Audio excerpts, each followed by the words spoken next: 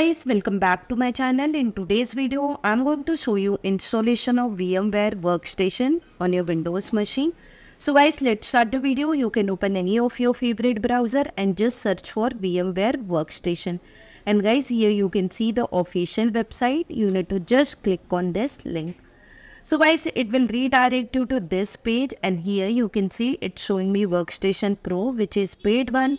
So here you need to go to products menu, and here you need to just go to this Workstation Player option. And guys, now here you can see download for free. So just click on this button and it will redirect you to another page. And guys, now here you can see it's showing you the workstation versions. So higher one is 17, so we are going to download 17. And now just scroll down, and here you can see there is one option, go to downloads. So just click on this, it will redirect you to this page, and here you are having download for Windows as well as for Linux. So we will be downloading for Windows. So for that we will be clicking on download now button. And guys, here you can see the download has been started. So guys, it will take a while, so we will wait for it. So guys, the download of VMware is done. Now I'm going to simply click on this.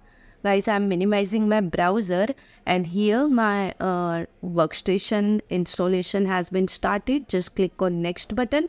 Here we need to accept license, so check mark it and click on next button. And now guys, here this is showing the installation location. If you wish to change, click on change button.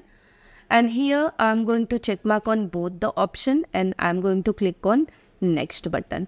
Okay, so now here guys, it is asking me check for product update and join the community. So I don't want to join the community, but I will check for product. Just click on next button. Here it's showing me where it will create the shortcut. So desktop, and click on next button. Here you need to click on install button. So guys, your installation is started. Again, it will take a while. And boom guys, you can see my installation is done now. Just click on this finish button.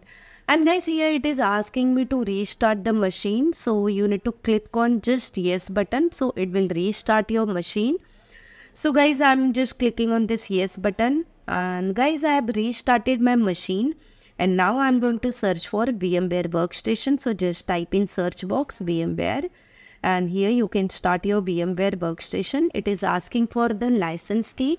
So I'm not going to enter license key. I will be selecting the first option for free uses. And I'm going to click on this finish button. So boom guys, you can see your VMware Workstation has been started. Now you can create your virtual machine using this. So in my next video, I will be showing you how you can create Ubuntu virtual machine using VMware Workstation. So thank you guys for watching my video till end. See you in my next video. Till that, bye bye and take care guys.